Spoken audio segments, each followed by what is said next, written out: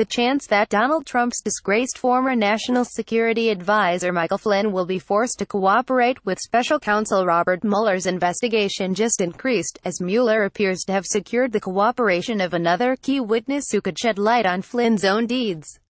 And Flynn's cooperation could signal major trouble for Donald Trump and his White House, since Mueller would likely only agree to a deal with Flynn if he were able to deliver information of great value to the Russia investigation. Turkish gold trader Reza Zarrab was set to go on trial in a New York City federal court Tuesday for money laundering and conspiracy. Instead, he's agreed to cooperate with U.S. prosecutors in that case, and speculation is now rampant that he's also cooperating with Mueller. The backstory here is a bit thick, and involves key players with ties to the upper echelons of the Turkish government, as well as an ongoing U.S. prosecution of a Turkish banker accused of helping Iran to evade U.S. sanctions. But if Mueller has indeed secured his cooperation, Zarrab may further illuminate Flynn's clandestine ties to the Turkish government, which could encourage Flynn to offer up information regarding possible collusion between the Trump campaign and Russia.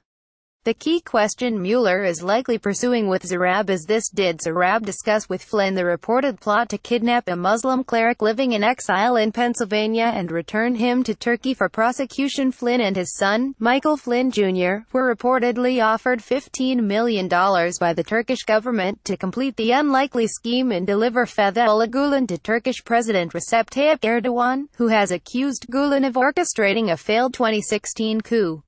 According to the Daily Beast, securing Zarrab's release from the U.S. sanctions case was also part of the $15 million deal Flynn and his son struck with Turkey operatives. The meeting allegedly took place at the upscale 21 Club restaurant in New York, just blocks away from Trump Tower, where Flynn was serving on the presidential transition team, NBC News reported.